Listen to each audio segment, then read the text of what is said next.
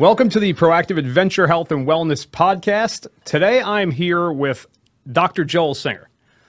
How you doing, Joe? Pretty good, pretty good. How about you? Nice to be here. Thanks for coming out all the way to Long Island City. No problem. Joel joined our group in 2018, but he was one of the very few people that I knew before he came out on a hike with us, because Joel's my dentist. And we've told this story 100 times, but let's just tell it again. Sure. I think I read somewhere recently that when you have a memory and tell a story, supposedly it keeps getting embellished. So I don't even remember the exact story other than the way I've been telling it, and I guess embellishing it further as we go. But I was looking for people to hike with, a group. Didn't like the idea of hiking alone, and to meet some people who want to get outdoors and do stuff. And I fairly certain I came across Proactive on Instagram, looking for local hiking, Hudson Valley, North Jersey. I sort of recognized your name, Joe Proscia. Kind of rang a bell, and I don't know at what point exactly we looked at each other. I know I registered for an event without reaching out personally, and you recognized my name. I did. And then I think it was finally, I don't know if I knew prior to showing up to meet up that it's like, oh, we know each other. I'm your dentist. Yep. As I remember it, we were probably, on my end, I was not sure if it was you or not, but kind of expected it to be. And so when you showed up, it was a pleasant surprise. Yeah. And that was back in 2018. So that was almost, I was one of the inaugural members, I suppose. You are actually official Proactive member number 2. Okay. Which is pretty cool. Cool, 2 out of 20 something as it is right now. Very cool. Even though I know you really well, I feel like, because we've had plenty of conversations. I want to go back to like when you were a kid. Were you an athlete at all? I was not athletic. I was probably I was a chubby kid for a lot of the years. I think I grew up in a household with dysfunctional eating, and even as a young kid, there was dieting. It wasn't a matter of healthy nutrition. It was either you were going full all out, or you were cutting back because you went full all out for too long. I played Little League, Farm League or whatever, and then Little League like most kids did, but I was not athletic. I did go to summer camp most years. My mom worked full time, and I went to day camp and ultimately to sleepaway camp when I was a little older.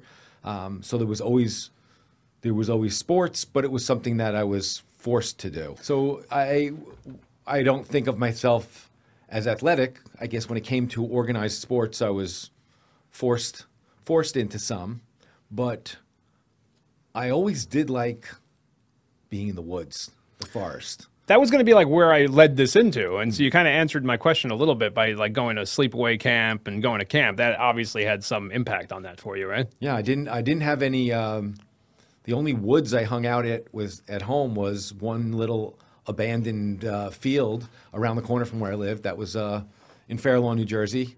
The back of this empty wood, this wooded area between 2 houses. It was actually on Southern Drive, and it was probably the width of two small postage stamp properties that were all little Cape Cod houses. The back of that was on Route 208, and I used to like to hang out in there. Something about being in the woods. And I'm sure at at day camp and then sleepaway camp, I'm sure they weren't huge wooded areas, but it still felt like you were getting out into the woods and out into nature. And I definitely always that always resonated with me. I always enjoyed doing that. Yeah. And so as a kid, I'm sure even those small patches of woods probably looked like, massive though. As a kid, you probably feel like you're really out in the woods, Sure. If I went back now and walked on any one of those little trails that we used to take a little trail to the lake, I probably realized it was all of 0.2 miles perhaps. But yes, as a kid, it felt like you were really deep deep Yeah, into the woods and exactly. away from civilization. I have that experience now because I remember like going fishing with my father, and I remember as a kid like pulling up in the parking lot and then like, oh, it's such a long walk over to the lake. And I went back there not too long ago, and it's like literally, maybe a quarter mile, if that, but it felt so long as a kid though. Well, now that you go out and walk 30 miles in a day, Well, so do you sometimes, maybe 15, maybe. So you don't consider yourself like a hiker as a kid? Like you weren't a hiker, you just liked hanging out in the woods? Yeah, no, I liked I liked hanging out in the woods. Had to hide away to go places and do things I wasn't allowed to do, and like smoke cigarettes as a 12-year-old or whatever. I gotta read my mind on that one. What kind of illicit activities took place out there? Yeah. So when you got into like high school and all that, or college, I guess, like when did you start running and hiking? Because I know you did a lot of running. I guess I got away from all of that nature, I guess, beyond sleepaway camp. So by the time I was in my mid-teens, kind of away from that, other than my only outdoors nature activity would have been the beach. But about 20, I guess in dental school, in my early 20s, I was still a cigarette smoker for many years thereafter. But I wanted to try to get a little healthier, so I started jogging and running. So in my early to mid 20s, when I first joined the gym, started to run, and fitness became an important part of my life and has ever since. Was there a particular thing that pushed you into fitness, or a particular event? Really just a matter of wanting to stay in shape, realizing that at 20 some odd years old, that I couldn't run up a couple of flights of stairs. Friends in dental school, friends joined a local gym in Paramus, and it became, an activity that I enjoyed. I watched a couple of other people that were actually starting to get a little more muscular and fit. So that, that was something I looked forward to. And it was the gym, and I started taking classes. Most of the guys didn't. But in the aerobics classes, fitness classes, there was also an opportunity to meet women. There you go. That makes sense. I can totally understand that. So you weren't married at the time when you started doing all that? No. And then when did you get married? I was 29 to 30 in 1990, 91. Okay, so you'd already been like running and doing your own thing there for a while.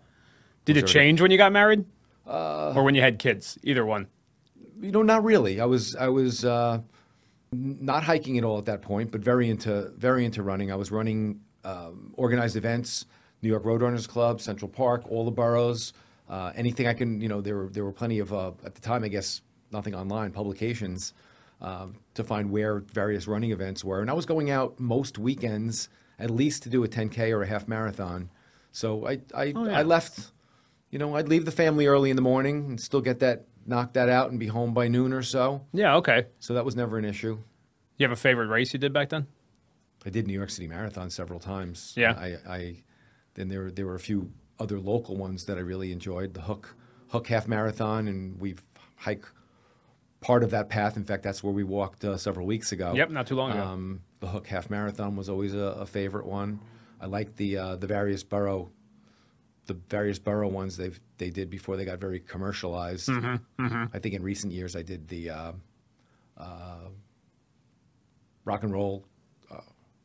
What is that called? Yeah, the rock and roll half marathon. I mean, they became very commercial, but it was just New York Roadrunners Club. It was getting out and doing a Brooklyn half marathon or a Queens half marathon. I enjoyed those a lot.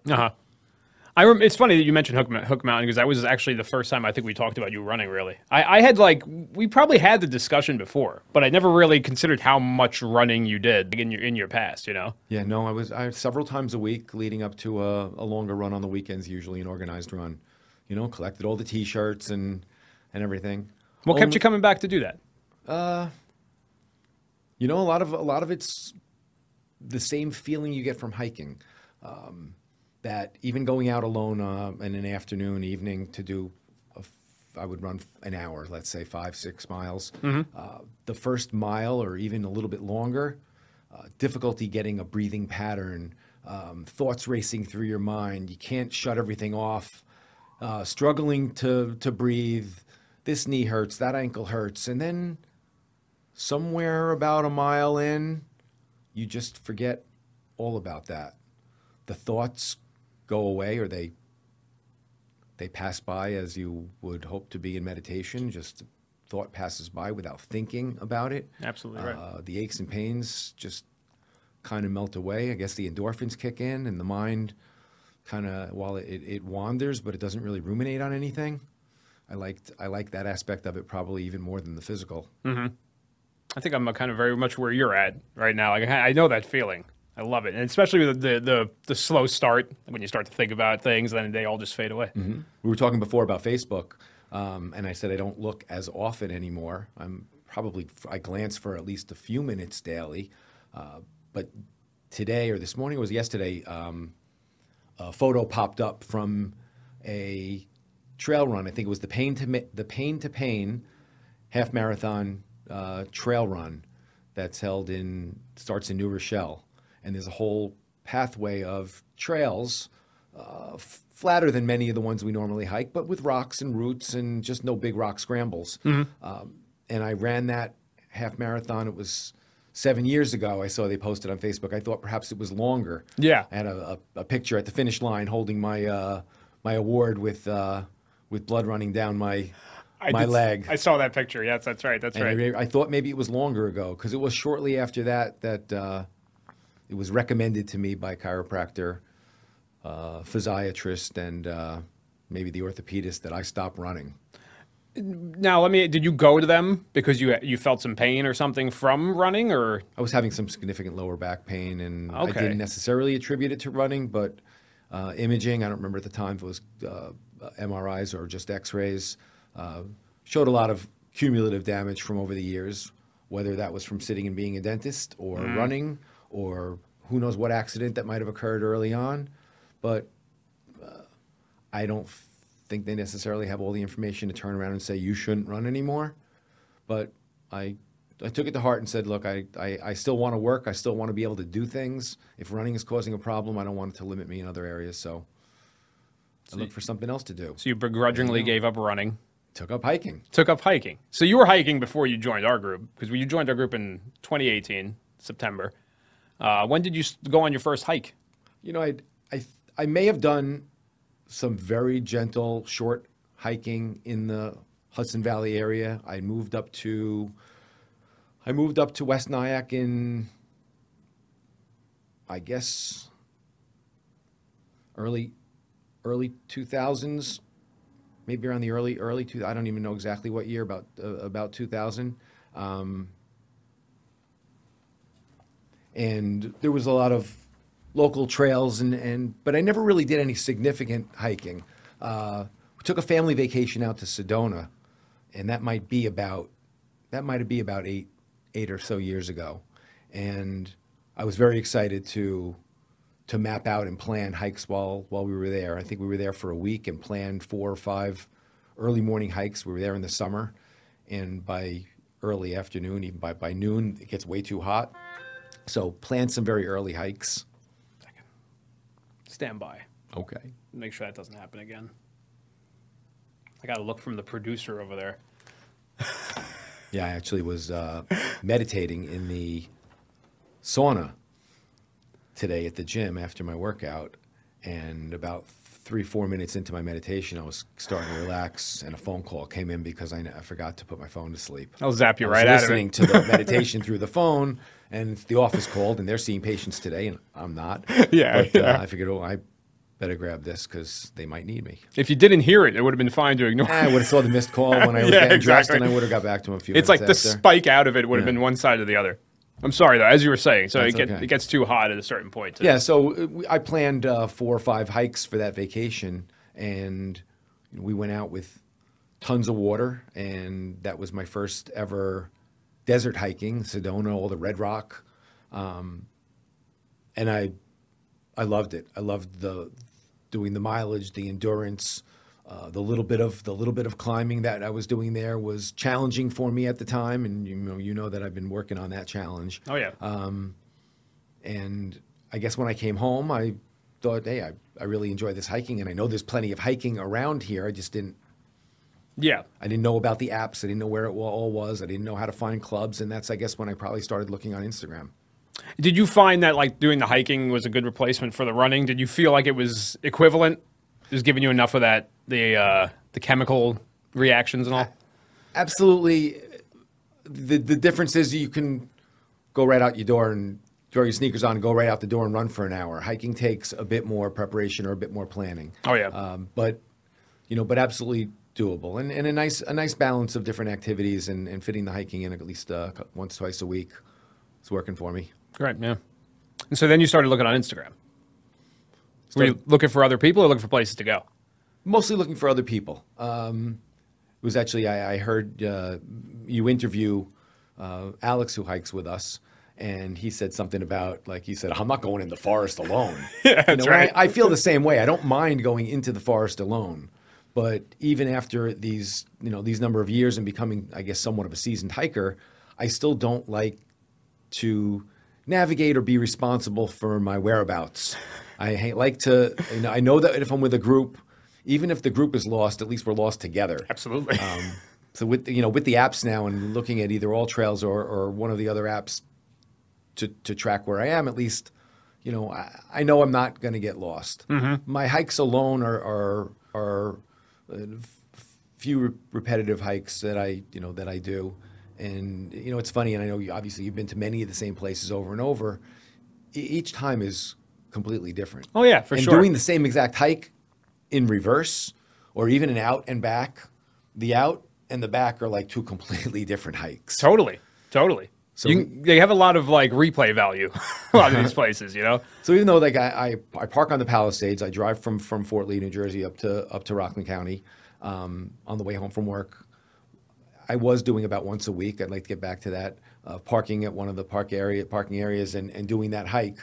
Even though you're not deep in the woods, you still get that same endorphin, that same meditative kind of feeling, even though you can hear the cars on the Palisades, other than when maybe an annoying motorcycle goes by or something. Yeah. And you can see the river, you can see the Bronx and Yonkers, yet you still feel like you're in the woods. And even though I've done that same hike dozens of times, it's still somewhat challenging because I control my pace, and it's still new. The nature, you never know. There's a turkey, there's a deer. It's always different, and the season's changing. And definitely. Me and John just did the 20 miles in the Palisades too. I saw part of that. And you're right. It is close to the road, and you do see you see Yonkers across the river and all that. But like, we did realize that we still got 20 miles in, so we still got the mileage. We still got a little bit of elevation, and just there's so much history there to look at, like the old ruins. And John found a bottle, a glass beer bottle. And he was like, oh, this looks like an old one. He took it with him. And then he researched it, and he found like a bottle that was, I don't remember exact years or something. It was from a brewery from the early 1900s. Wow. And it was only open for a few years. And that bottle's been sitting there at the bottom of the mountain for God knows how many years. It was pretty cool that he found that, though. Yeah, you're in there, and even there in the Palisades, there's foundations, structures. You wonder if were they estates, private homes, stairs in the middle of, in the middle of nowhere. It's like, why is this concrete here? Yep. It's really cool. A curb or a walkway that's been half buried and trails pass over it. Yep. That's some of the charm of that place. Mm-hmm. Even though it's like, like I said, it's close to civilization. It's got a lot of charm to it. Yeah, no, I still enjoy it in there. So did you find anybody else before you found Proactive on Instagram? No. And occasionally I have a separate email address that I use for junk so that my regular email doesn't get cluttered. Yeah. I don't look at it very often, but I do see that. I went out once or twice with Appalachian Hiking Club and Hudson Valley Hikers, but I see that if you don't plan with them, way in advance, you get waitlisted. A lot of them come up from the city and they go to places that are close to train stations, as far as I can tell. But I went out with them, some people a couple of times, and I met some people. But I always look forward to when you post things. There you go. That's my preference. So September 11th, 2018, you met up with us for the first time for the, we were supposed to go see the lights off a mountain. Evening hike, late afternoon, yep. Late afternoon hike. I remember we tried to start a fire. We couldn't get that going. And then we tried to see the beams of light from where the Freedom Tower is now, and we couldn't. So it was kind of a moot point, but it was a good hike. Mm-hmm. Do you have any memories of that first hike or what your first impressions were of what you were walking into? Not really. I remember some of the people and some of the people that were there that that are no longer. Yep. I see the names. It sounds like they all died, but they didn't. I think they're all alive and well. Yeah, they are. And as the majority, or not the majority, but all of the groups, still all significantly younger than me still. But I was going to bring that up. Word it the right way. But you're like an inspiration to a lot of people in the group, because I wouldn't place you like over 45. To be quite honest with you. I would hope that I can maintain this level of fitness for quite a number of years. And I do mention to friends, acquaintances, patients of mine. I said, I go out with these guys and girls and I hike, and most of them are half my age. So at this point, maybe some of them are a little older, a little more than half my age, but not really. 30-ish is about the age. It's about the median age of the group. And I'm 60-ish. But I looked just a little while ago too, and like I realized you were one of the very few people that had done you got all the patches, all the proactive patches, because you did all the hard hikes. Early on, I did pretty much something almost every weekend with you guys. You did. There was a period of time I was pulling that backpack out and setting myself up on Friday nights or Saturday nights to get out for an early hike. You were out there a lot with us. And you've always had that stamina, just that endurance where you just keep going. You just keep going and keep going. A little bit slower, but with endurance. So while I can't keep up the pace, when everybody gets to stop and rest and enjoy a view, a vista, I get there and Joel, you ready to go? And just a couple of seconds, I'll go right out. You just keep going. What do you attribute that to? Oh, slow and steady wins the race. Slow and steady wins the race. And I know you do yoga. I bring up yoga with everybody I have on this thing because I want to get everyone's opinion on yoga. Okay. And I feel like that has a lot to do with why you're still as fit as you are. Perhaps I started yoga. I'm going to guess about the same time, 7-8 years or so. I figured, having done a lot of running and over the years getting myself tighter and tighter and tighter with minimal stretching. Stretching I always found to be uncomfortable. Same. And I thought that I think yoga was always offered at the various gyms I belong to, and the gym I belong to currently, it's Vision Fitness in Pearl River, New York. They have a very active yoga program. I've heard people say, I actually have patients that are yoga instructors who said, "Oh, you do gym yoga." It's like, well, I kind of know what they mean by that, but at Vision, it's not gym yoga. I found it to be comparable to yoga I've done in many studios over the years. It's yoga. Every yoga class is different. Every instructor is a little different. What do they mean by that? What's the difference? I think they're referring to it being either more fitness-based or yoga for the muscle heads. Okay. Maybe less spiritual, less Dharma talk, less that aspect, the meditative aspects. Yoga is, and I don't have a huge understanding, but yoga is a lifestyle. It's not necessarily a 1-hour fitness activity. Okay, I can see that. So there is meditation, there is awareness, mindfulness, breathing. In fact, you asked about fitness and running and stuff like that. It's very important to me. And I realized only in recent years that I think a big part of that has to do with breathing. Most of us go all day, most people, I suppose, go all day without really thinking about taking a breath. And in meditation and mindfulness and yoga, the breathing is an important aspect of it. In fact, breathing with yoga is probably the most important part. And I think endurance exercise forces you to breathe. So even though you're not purposely thinking about it, you're forced to get those deep breaths. Oh, yeah. And sometimes 4 o'clock in the afternoon, I'm at a yoga class, and they might say, for many of you, this might be your first and deepest breath of the day. It's like, well, no, thankfully I started my day with a little bit of breathing because I got to get my head ready to even leave the house. Yeah. So, I've been telling people these last few years, though, breathing is the key to all of this. I feel like if you get a control of your breathing, you could do so much more than you can if you're not aware of what you're doing, And it is funny that you say, like, some people have their first deep breath at 4 p.m. because when you really do stop and think about it sometimes and you take that deep breath, you realize that maybe you haven't taken a deep breath, in quite some time. mean, if you're out for a hike or out for a run, like I said, you're forced. You don't think about it. Like I said, that I really found that to be a struggle, even more so with running than hiking.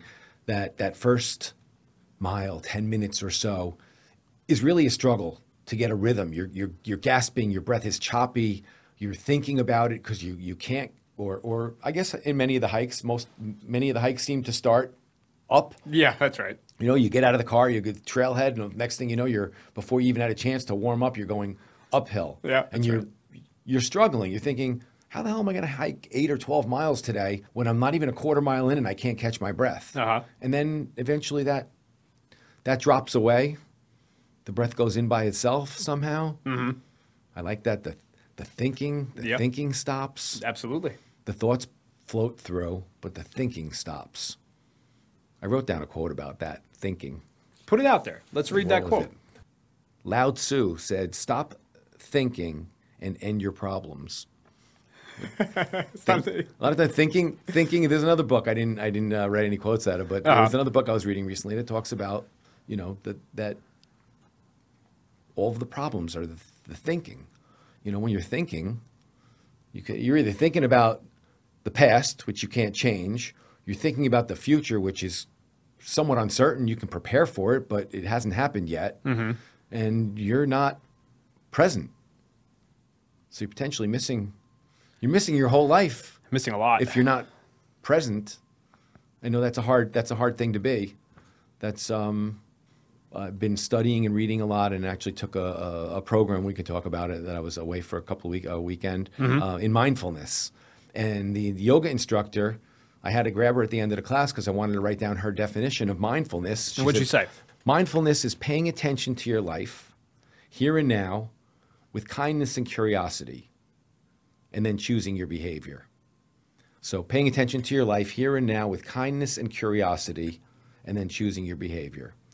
She said that the curiosity, I know, is important. The curiosity of a child, to remain curious, but paying attention. I mean, the kindness is just allowing. There's no right and wrong. Not that I'm so philosophical. I'm a student of this now. The kindness is, I guess, like I said, there's no right and wrong. If you're thinking right or wrong, then you're already having a judgment. Yep. And if you're non-judging and just letting things be, that's the I guess the kindness part of mindfulness. Mm-hmm. Mindful, loving awareness. It's the art of living. So there's a lot of stuff out there. Too many little simple quotes on social media. Plenty. But leading to, finding various programs and things that are worth reading and listening to. And you feel like you made some changes in your life based off of that? Changing.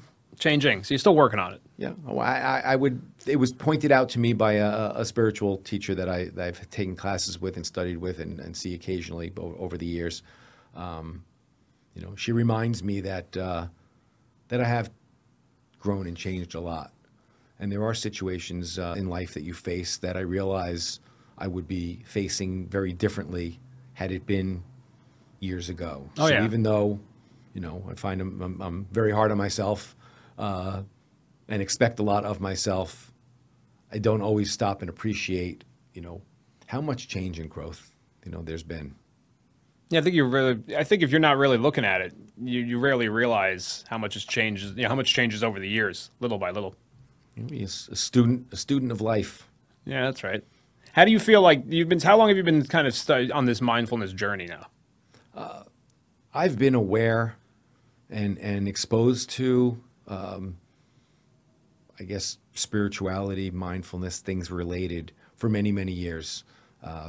My ex-wife is a spiritual teacher, spiritual guide. She's been involved professionally for many, many years. So I was exposed to and aware of and reading and learning some, but not changing and not living it. And only in the recent several or so years really decided to kind of put it into action. Mm-hmm. So, any particular takeaways did you want to share? I just find that a lot of it is just a flow, going with the flow, going downriver, not trying to force or fight things, letting things just happen with ease and acceptance. That's been helping. I like that. I'm going to go back to September 2018. Okay. So you come on a hike with us, and then about 2 weeks later, you sign up for another hike, and it's Breakneck Ridge, and you ask me, are there cliffs here? Are there going to be cliffs there? And I say, I don't think so. And now, for anybody listening that knows Breakneck Ridge, it is basically just a giant cliff. And we're going down Breakneck. This is the first time you did it. And we're going down Breakneck. And I remember you had a little trepidation when you started to go down. Obviously, you made it down. And that was not the last time that you did that. Because I think after that, you just kind of became much more used to it. I just wanted to talk to you basically about when you had fear of that to begin with. And you worked on it. Because then we'll jump ahead to January 2021 when we did the same hike, but this one was 15 miles as opposed to the 5 or 6. And you went down Breakneck Ridge again in the dark. Just can you explain to me how those feelings faded, the fear? Explain to me how the fear faded away or, adjusted over those few years and why. Sure. Let me preface by saying when I offer to bring a friend or introduce somebody to the club and ask them if they hike, I don't like the responsibility of bringing someone along to some place that they weren't expecting, something different than what they expected it might be. I didn't realize that hiking might include so much. I'd call it rock scrambling now, but back when it was new to me, I would call that like climbing, mountain climbing. I experienced that in Sedona.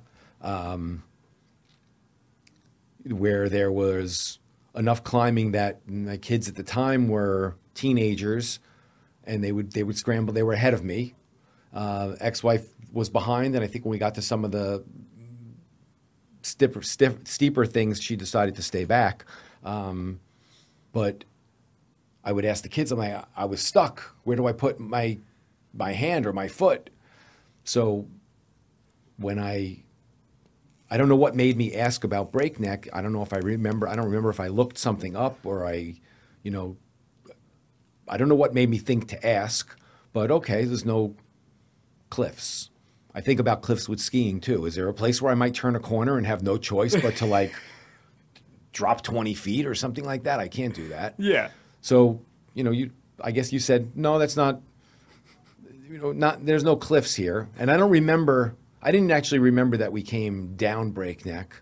And I think now, based on some changes they made there, they'd prefer you not even go there. There's so many people going up Breakneck that they don't even want you coming down Breakneck. Not that it's not an amusement park. They can't necessarily make hard and fast rules. Yeah, they can't really stop you. Right. They do have a do not enter spray painted on a few rocks there to not go down. Yeah, I'm not one-way signs. signs. Seen that at this point. Yeah.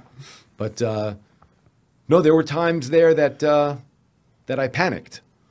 I looked down and you think, well, gee, you can see. I can't remember there. I know you can see the Route 9, which highway. You can see the highway or the road. You can see the train, I guess, is on that same side. Yep. It's like, but I don't think I could tumble that far. But you think about where your next couple of steps. There were a few times I got stuck. Mm-hmm. The group got too far ahead of me, or and I was hoping someone's going to backtrack and, oh, Joel, don't go straight down that way. You're going a hard way. Go around. Oh, that'll help. I didn't see which way you guys went. Uh-huh. Yeah, I didn't remember that first time was going down. I was looking at some pictures recently of it, and I was just like, wow, yeah, I think I remembered like right when we got to the breakneck portion, because we had gone up Bull Hill and it was, Right. you know, gradual. And then I remembered as we were approaching that You're like, oh, rock shit. scramble, I was like, ah, Joel's shit. not gonna like that. I got to break this to Joel. But then again, you did, in 2021, you did it again. And I think you had less trouble, but it was in the dark.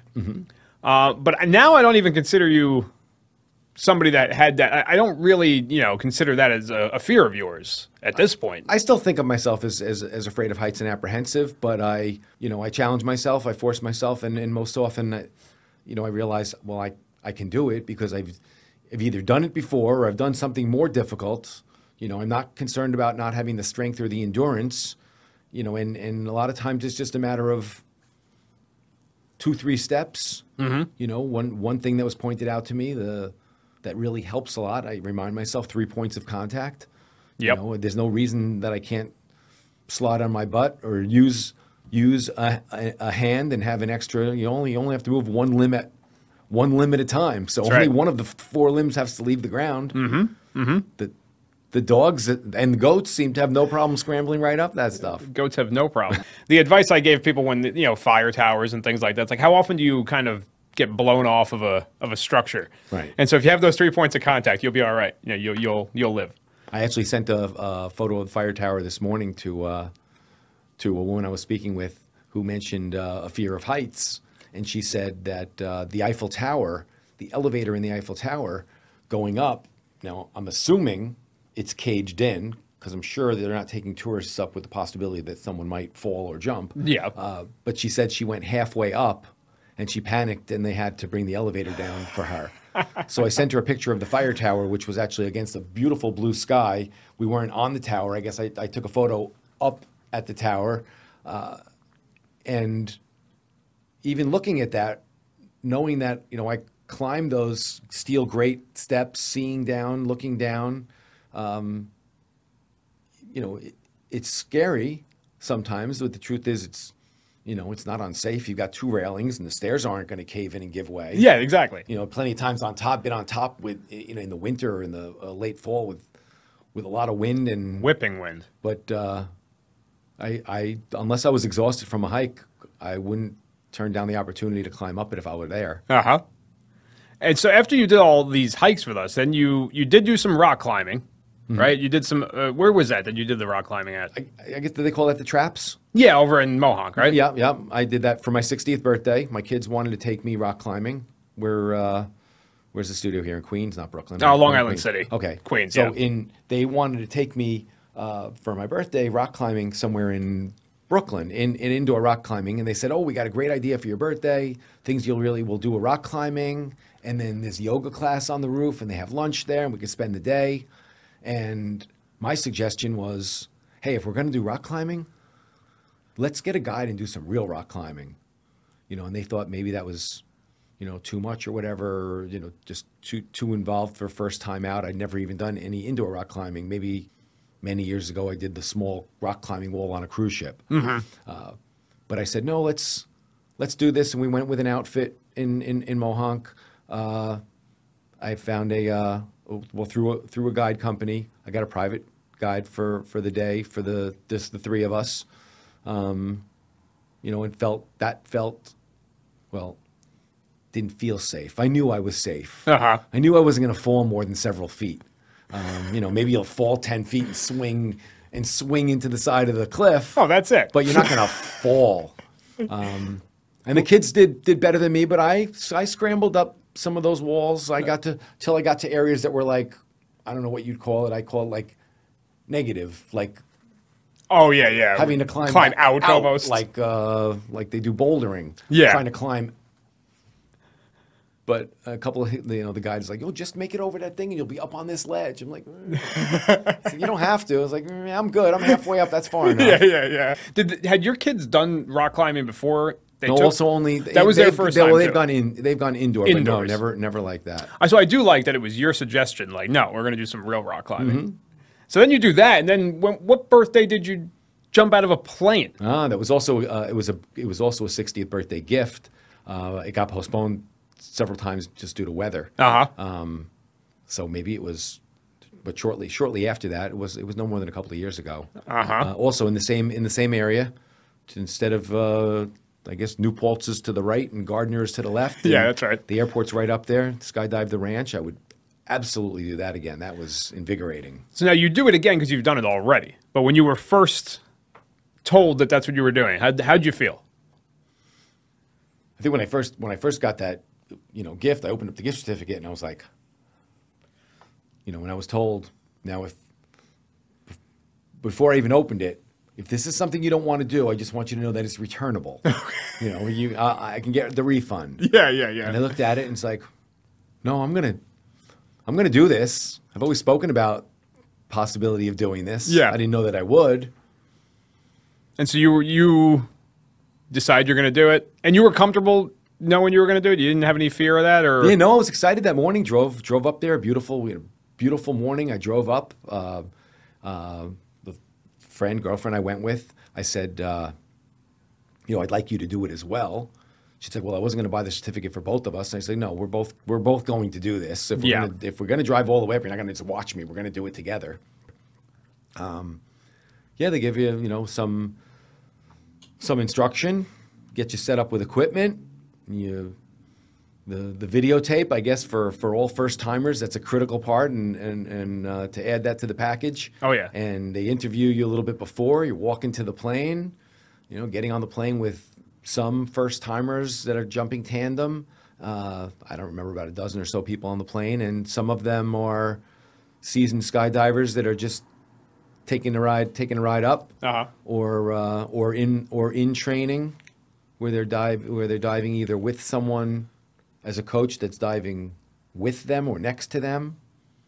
That was a great experience. Would 40-year-old Joel have felt the same way about jumping out of a plane? Probably. Yeah, you think so? If somebody would have said we're doing this, I think I would have.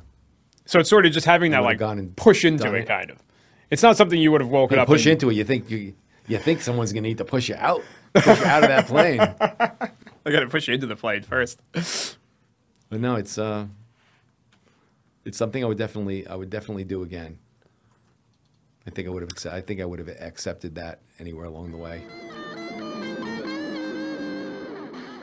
I did want to ask you about a little bit about your practice. Okay. Because how long have you owned your own dental practice? I've been in Fort Lee for 30 years. March 23rd was exactly 30 years in Fort Lee. Congratulations. Thank you. I graduated dental school in 87. I did a residency for 1 year at Mount Sinai Hospital, and I bounced around various jobs, a couple of different mentors I worked with, and a couple of crappy jobs for several years, and I ended up settling in joining somebody and ultimately taking over in Fort Lee in 93. Wow. And now, what got you into dentistry? It was just a suggestion from my mom. I was science and math were strong points in school. I'm sure for you it was more reading and writing. Totally. It was science and math primarily, and I was a biochem major. I didn't have a career path, and I went to the Job Opportunity Center down at Rutgers in New Brunswick. Really only to be disappointed and find out that if I stayed in biochemistry, that would mean, going to get a master's, probably being one of the grad students that taught or led the chemistry lab or those kind of things. And that wasn't direct enough job training for me. I want to know, well, what am I going to do for work? Mm-hmm. Not just put on a suit and start going on job interviews. I don't know. I think it was my junior year in college or going into junior year, I looked into chiropractic. I read somewhere that I didn't have to graduate first. I could go as a junior. Mm-hmm. But I'd never been to a chiropractor, and I didn't know really what that entailed. I stayed in school, and I guess my senior year, maybe going into my senior year, my mom had mentioned that she worked for a CPA, and many of his clients were dentists. And she said, the dentists seem to have, good hours. They do all right financially. She's like, you always liked to work with your hands. I wasn't an avid model builder, but I did like to build little model cars and different little arts and crafts kind of projects. So I said, sounds like a good idea. And I'd been to the dentist. I knew I thought I knew what a dentist does. Yeah. And, thankfully I had the aptitude and the ability to, to go through the training, and I enjoyed it. And so you enjoyed it, which is why you kept going. Yeah, I met a lot of nice people along the way, and I had an aptitude for it. I enjoyed the people. Really, I like the one-on-one time with people, and it just well, it worked out for us pretty well. blossomed and flourished, and it worked well. One thing that impresses me about you, though, is that do you still continue your education until now, well, or recently at least. It changed a little bit with COVID. Prior to COVID, I traveled quite a bit, lots of weekend courses, always study club meetings and things like that. COVID turned everything into Zoom, like for everybody. Yeah. And I didn't enjoy that as much. I liked being present at some of the larger continuing education events. Vendors were there. There were people in the industry learning about new products and things during breaks, spending time having lunch with people, and you're a social animal. You're learning a little bit about what when you learn. We're I think they call it like a cottage industry. Solo practice is not dead yet. I'm alone in my office. I don't necessarily know what my colleagues are doing or what products they use or how do they do different techniques differently. Certainly now with social media and different web forums and things, there's lots of opportunities for that. But I really enjoyed the on-site learning, hands-on learning, and I've done some since COVID, but not nearly as much. Combination of being maybe a little bit on the other end of my career, and the fact that the Zoom whole thing did really change that. People are realizing, hey, you don't have to get on a plane or take 5 team members to a hotel and stay for 4 nights and get all kinds of expensive meals out. And as much as I enjoy that, I love that camaraderie and the bonding with the team and everything, it's become less necessary. Understood. I just always thought that was really impressive that you were so driven. Because even when I met you, you were still saying, oh, I got, learning things to go to here and there, and you do that quite a bit. Always new techniques, new materials, adding new things to the, to the mix that, that interested me that I hadn't known about. I think that speaks a lot to you, though, that even, years later, 30 years in, you're still going to learn new things and pick up. Well, now on the other end of the spectrum, I have Dr. Bradley, a young associate, working with me in the office, and I really enjoy mentoring him, and I look forward to being able to travel either together with, introduced him to a number of organizations, and he's taken some courses that I'd taken in the past that I had recommended, and I look forward to sharing those with him. Do you have a piece of advice for someone in a leadership role, especially owning their own business, that you could share?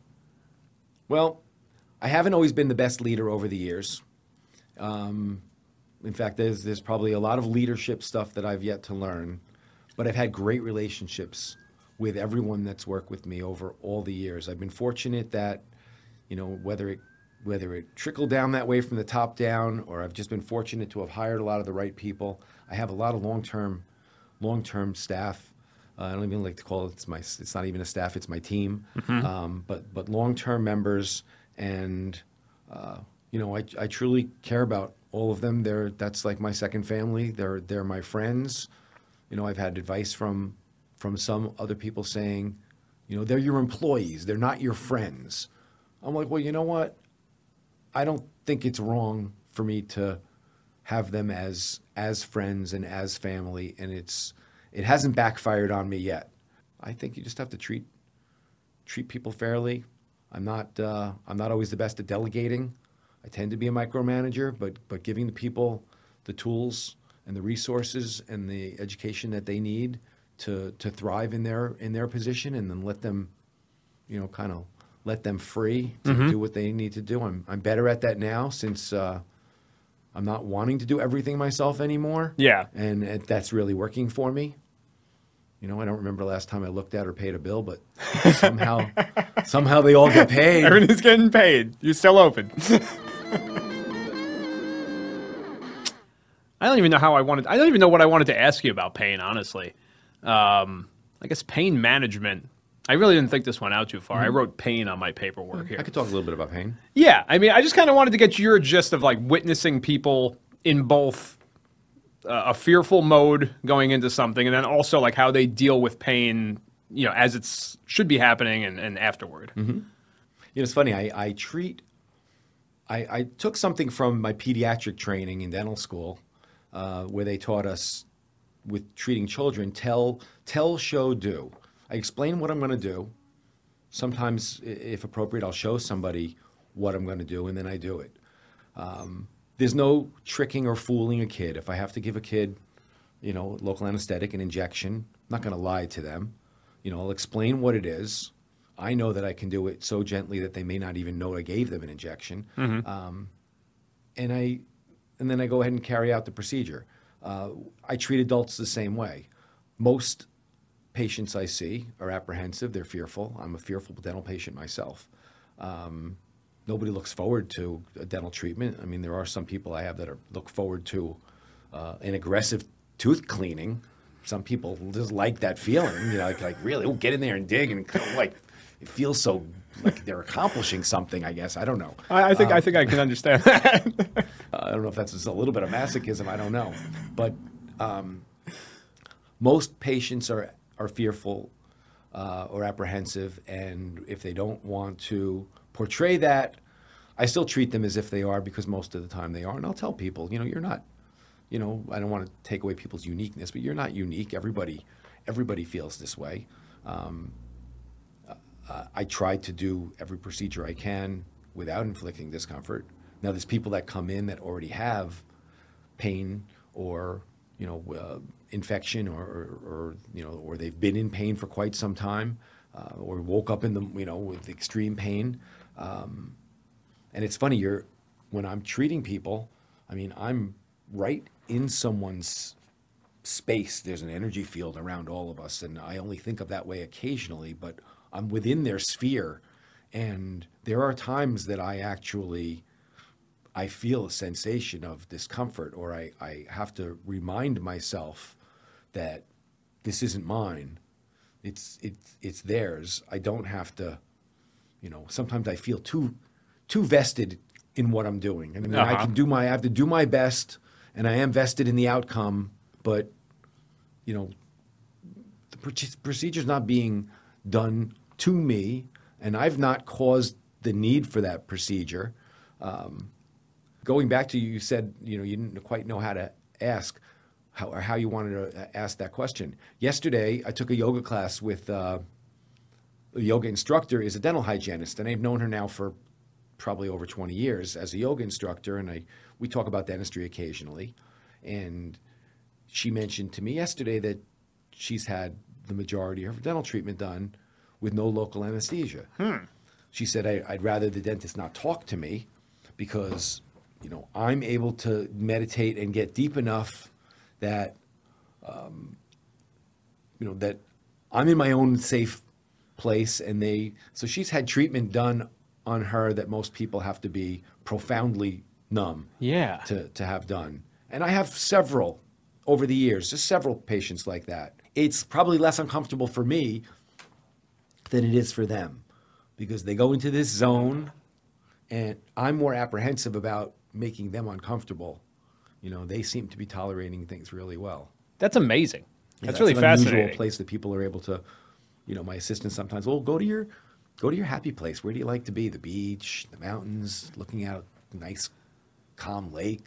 Yeah. Some people can go there in their heads deeply enough that they can really just, the pain is there. They can observe it and not. You must just say, all right, I'm going into this, and I'm going to come out the other end, feeling however I feel. That's like going into a work day. That work day, sometimes I look at the schedule and I'm like, oh, this patient's difficult. That procedure's difficult. I'm not certain what the outcome's going to be. Yep. But one of my mentors many years said, and I guess he was like a 9 to 6 city practice. He said, every day 6 o'clock comes. The day is over, and everything got accomplished, and I'm going home. It's a good way to look at each day, really. Each day comes to an end like that, Somehow we get through those 14, 16-mile hikes. Yeah, that's right. You have any books that you recently read or that you want to recommend? Right now I'm actually reading The Untethered Soul by Michael Singer. Same last name, no relation that I'm aware of. Did it have something to do with you buying it? No, I don't remember when that was brought to my attention, and I pulled it off the shelf. I'm reading it for a second time. I don't remember if it was some time ago, and maybe I wasn't as ready for that book then. But I'm only partway into that book. But I think that's a good understanding of this mindfulness, and I think we had a little bit of a philosophical, esoteric conversation hiking last time about the, like, who am I? Who is, I'm not well versed in this enough to really speak about it much, but there's that person in the background that watches everything. Mm-hmm.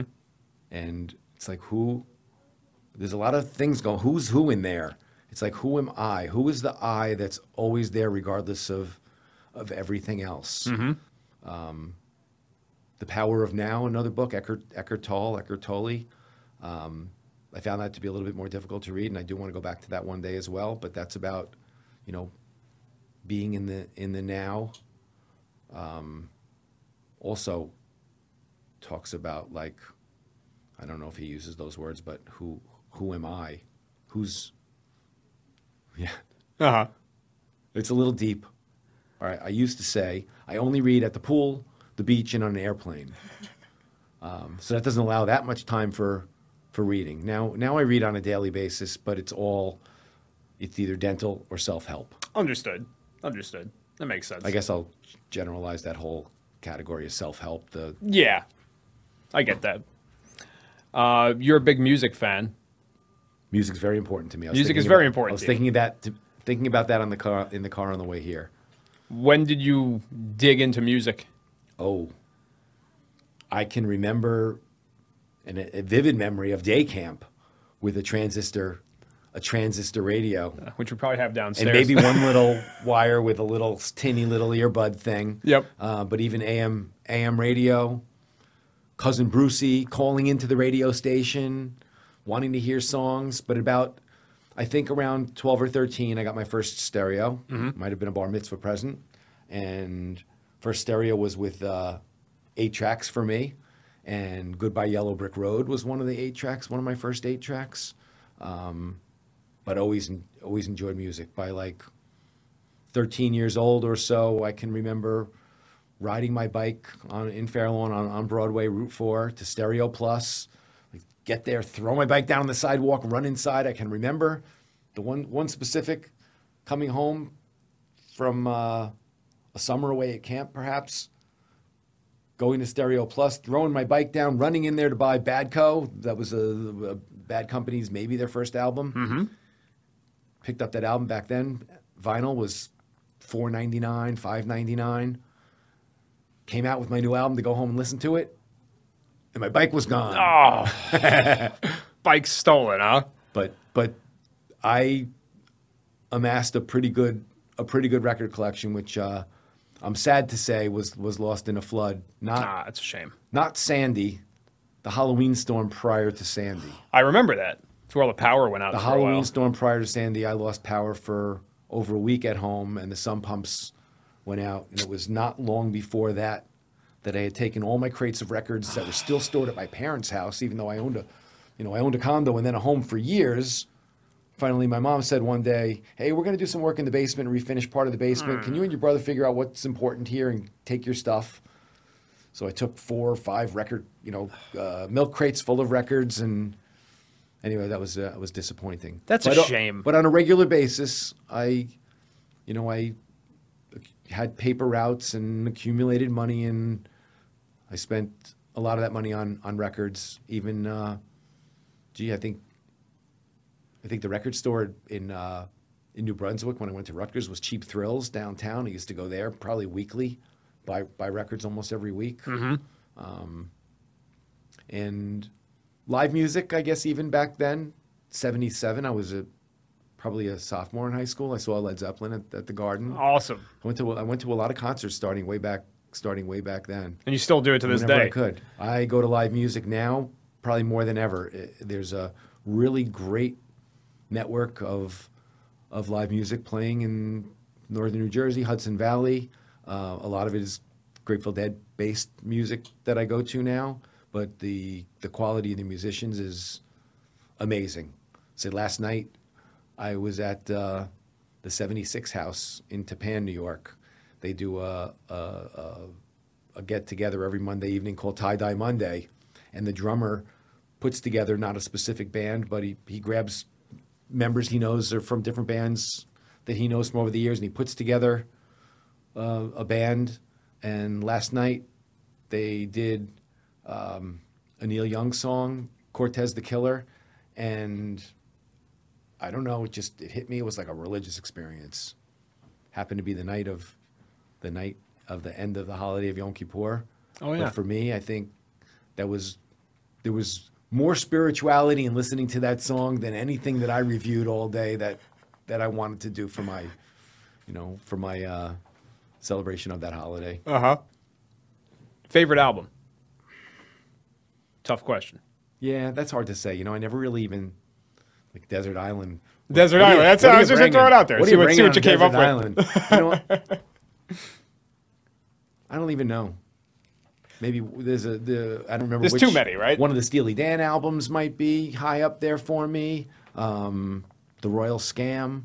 There's a lot of albums, and I do miss not having my vinyl. Not that you need that, but I don't often listen start to finish anymore. Even not that many years ago, you put a CD in and listen start to finish. Yeah, absolutely. Now it's Spotify kind of putting together lists for me, and whatever comes on, comes on. That's right. On a rare occasion, on a long road trip or something, I'll say, you know what, I want to listen to Abbey Road, start to finish, things like that. Yep. It's a whole different experience now. My daughter has been collecting some vinyl, and she's very proud of her record collection. I popped in the other day I was in the Berkshires, Western Massachusetts, in Great Barrington. I popped into a record store, and it was exciting to be there, and it was also kind of a little sad flipping through and realizing how many of those albums I had, and not only that, but a pristine copy of, I don't know, like of a Led Zeppelin album, How's It Holy? A pristine copy is like $45. Yes. It's like $45. I had hundreds and hundreds of those records, and every one of mine was pristine. Try not to think about it. I wouldn't repurchase them. Yeah, I mean, they sound different. If I had a turntable, it definitely sounds different. Oh, it definitely does. I think most audiophiles would like to listen to that over electronic. But yeah, I'm not going back. I'm not going backwards that way at this point. Don't blame you. I'll buy her a record once in a while. Yeah. They are like, even like new bands, like if you look at the records, like $30. I thought of her because we were up in Burlington several years ago visiting my son at school, and we walked into a record store, and I bought her Abbey Road. I said, this is a Beatles album you have to have. Yeah, no, for sure. I agree. It's one of my favorites. What do you think about weed? What do I think about weed? What do you think about weed? Been a big fan since about 12 years old. I don't necessarily hide that, and I know you don't. That's why. Even though it doesn't, maybe it doesn't correlate with my professional life. I've never been stoned in the office, and what I do on my own time. I've always felt that, even going way back, I always thought that alcohol creates problems, and weed really doesn't. 100% The right. worst thing I think I could see, and I can remember one of the commercials years ago for an anti-drug kind of commercial, and the mother's yelling downstairs to the son, "When are you going to go out? When are you going to go out and get a job?" And he's sitting there in the basement doing a bong hit. He's like, "Tomorrow, Mom." Yeah. I mean, the worst thing that's going to happen with weed is that someone, I don't know, just becomes that lazy. I don't even know that I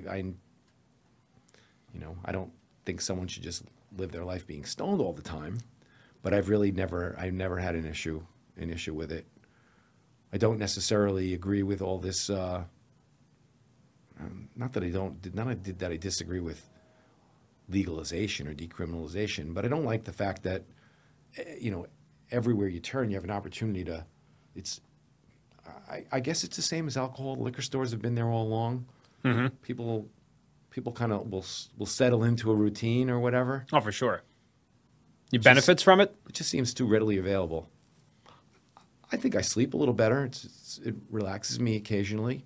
You know, and I probably, I always say that I use cannabis because a lot of it's edible now too.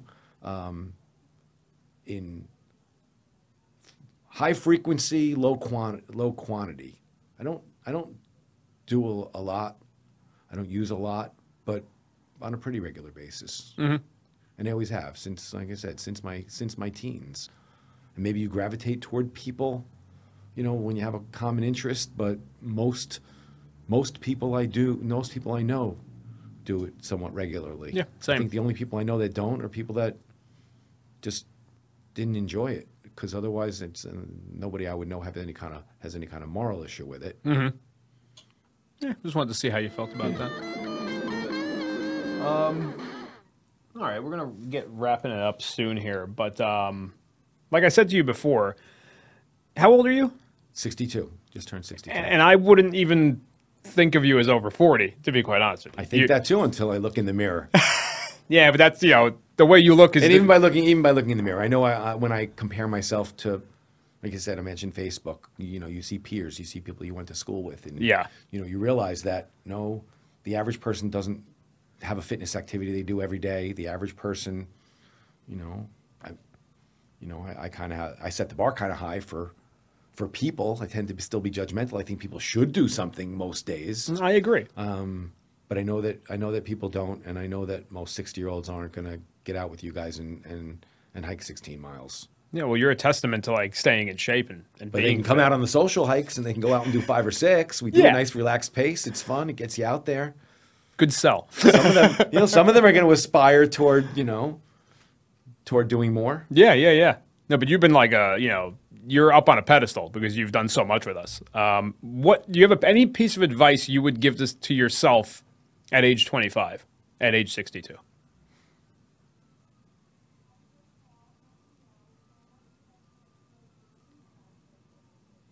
That's a good question.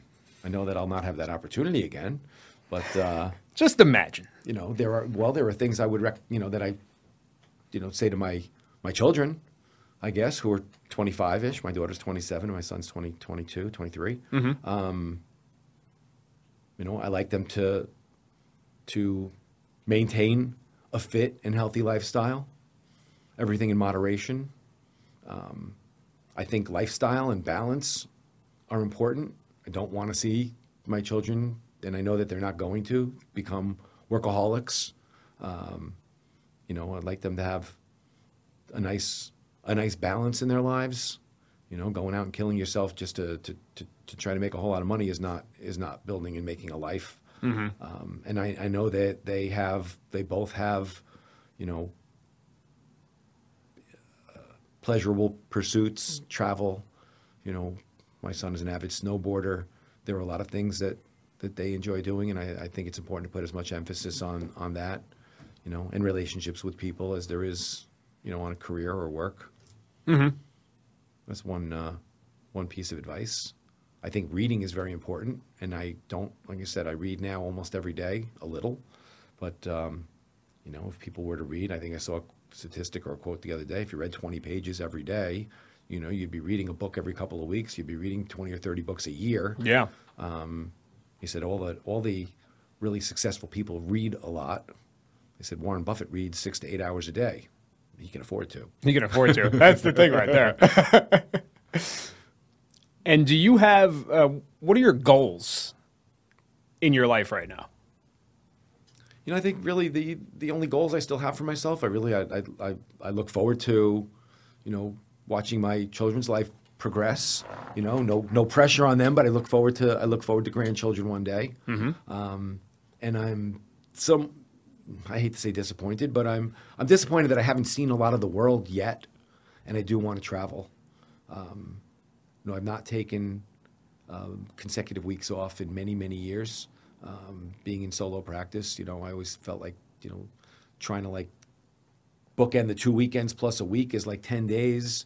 But I'd like to take some more extended time to travel and see the world. You have anywhere in particular you want to see? Well, right now, thinking in terms of active pursuits, I've been seeing a lot of really nice natural environments and things I like seeing in Switzerland. Okay. And Iceland. I have a neighbor that has family in Iceland, and she travels there a lot, and she sends me pictures from hikes with lava flows and like really, really cool stuff. And I've seen some great stuff in Switzerland. I don't necessarily need to walk through all the ancient churches and all of those kind of things when I go places, but to see the natural environment, to have the foods and the culture. Food is as important to me as music. I get that. So, and One of the greatest things in life. We live, living in North Jersey and near, near the five boroughs, you can eat just about anything and everything. And I enjoy finding these unique little hole in the wall kind of places. You have a favorite place? I keep throwing these favorite questions at you. Like I know it's hard to identify one of anything. No, but I know that if people say my favorite cuisine, I would put a big umbrella over that and say Asian, which I would include Vietnamese and Thai and a lot of the unique, not your basic neighborhood Chinese, but more some unique things. Indian, Thai, Vietnamese, and I have some little hole in the wall places that I enjoy for each of those. So I've asked everybody on the show this question: is there a piece of equipment that you would recommend to people, or that you feel like helps you on your hikes or outdoor exploits? One thing I'm actually surprised that more, and yourself included, more of the avid hikers. I really love I guess that's a brand name, but Camelback. Mm-hmm. I like having my water right there. I sip water throughout the hike. I probably drink ultimately more water than a lot of people. I know that I've heard some of the hikers say, well, if your water bladder breaks, then you have no water. Well, I guess I could have one additional bottle of water or something with me, but I like that convenience of having the water. And shoes are very important. Personally, even when it's a long distance, even when it's warm out, I like my ankles protected. I like high top hiking boots. They're not ultra light, and they're not like trail running sneakers. That's just my preference. I've found that I keep going back to those. Do you have a brand of shoe that you wear? Currently have a pair of that I really, really like. I think they're Oboz, O-B-O-Z. Okay. That was I got a gift from the women in my office, bought me a gift for the holidays last year.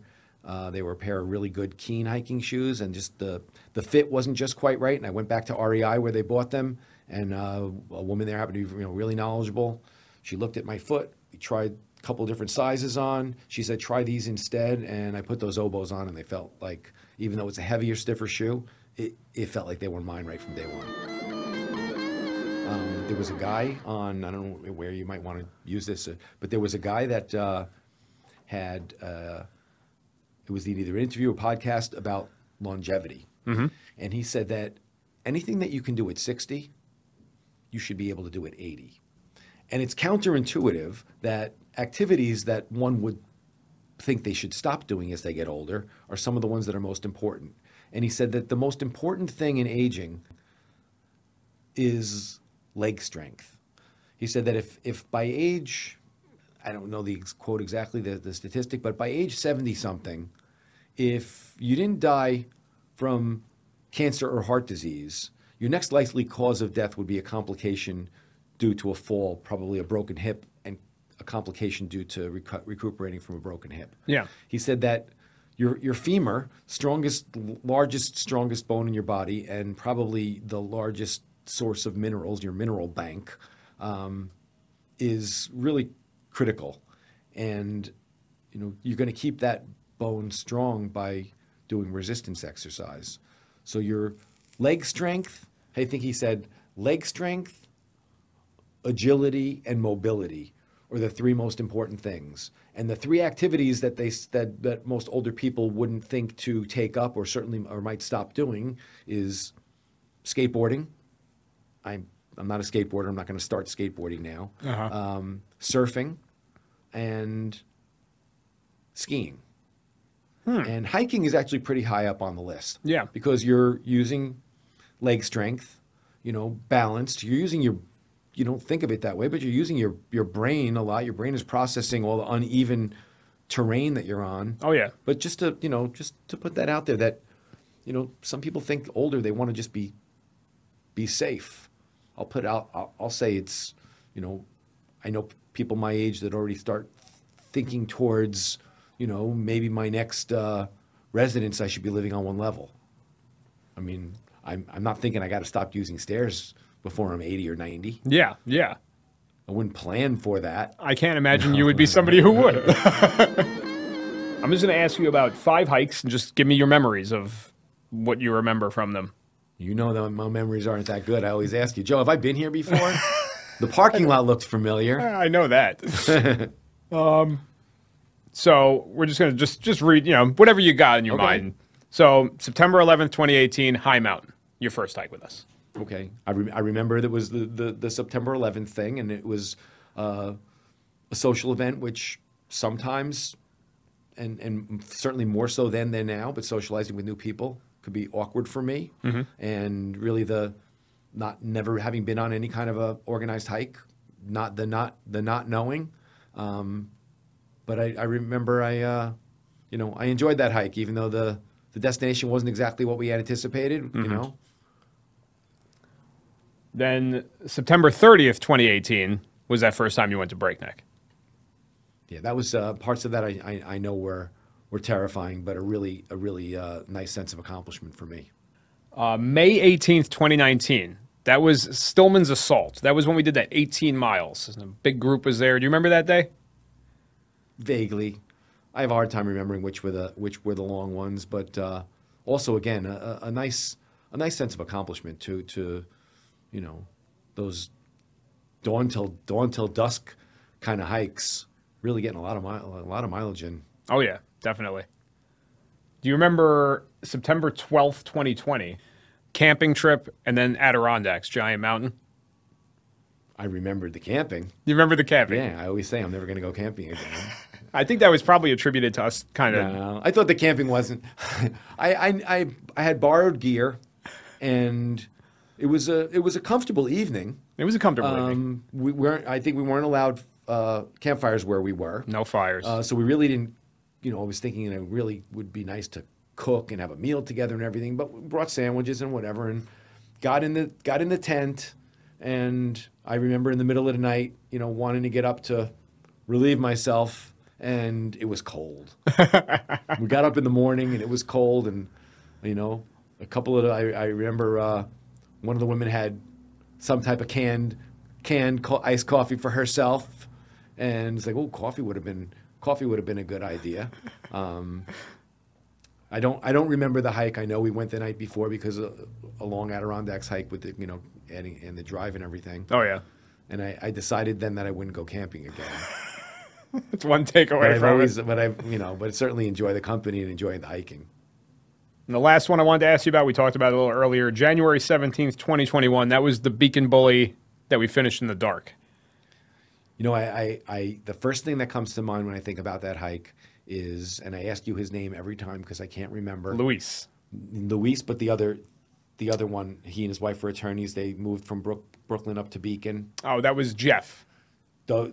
Jeff and Luis both kind of hung back with me toward the end.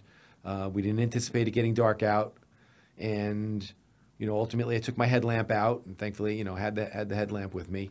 But maybe mile 13, 14, I guess, knowing that it was getting late, knowing that I was tired, each step started to feel like a jolt through my hip and my lower back, both sides, and I was very scared about and apprehensive, and everyone was getting ahead of me. And they took turns or looped back to stay with me coming down, and I was really, really grateful for that. And again, got down to the road in the dark, and that was a real nice sense of accomplishment. Oh yeah, definitely. I remember the end of that one too. I remember feeling very proud of the whole group for kind of finishing that whole day off. It was a good day. It was a good day. I do look forward to more days like that. Oh, they'll be. I still want to. I'm not done pushing myself. I know that. Word association. I'm not much of a game player, but we'll see how I do. Just see what you say. I'll always cut it up anyway, so. All right. Apprehension. Breakneck. Commitment. Endurance, distance. Skydiving. Exhilarating. Fear. False evidence appearing real. Contentment. Ease. Yoga. Peace. Breakneck. You know, we'll go back to apprehension. They'll But both. accomplishment is nice too. Wisdom. One day. Teeth.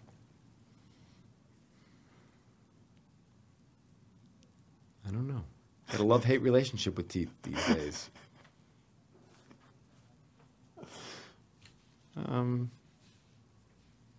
know. Teeth are vital. Vital. Music. Music is life. I thought you were going to say that.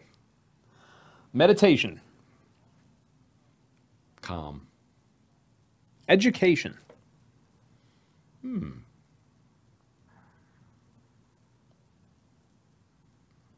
Lifelong. Endurance. I don't want to say important, but endurance is important to me.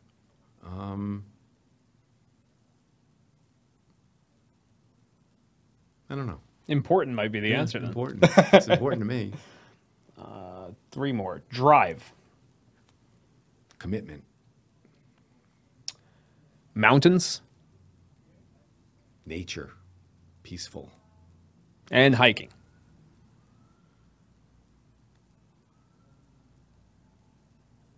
Kind of like music. Hiking is life. I like that. Joel, thank you so much for coming out here today. This has been a real good time. This was awesome. Professional podcast. Yeah, you like it, huh? I like it a lot. It's a good setup, and we're going to keep this going. Excellent.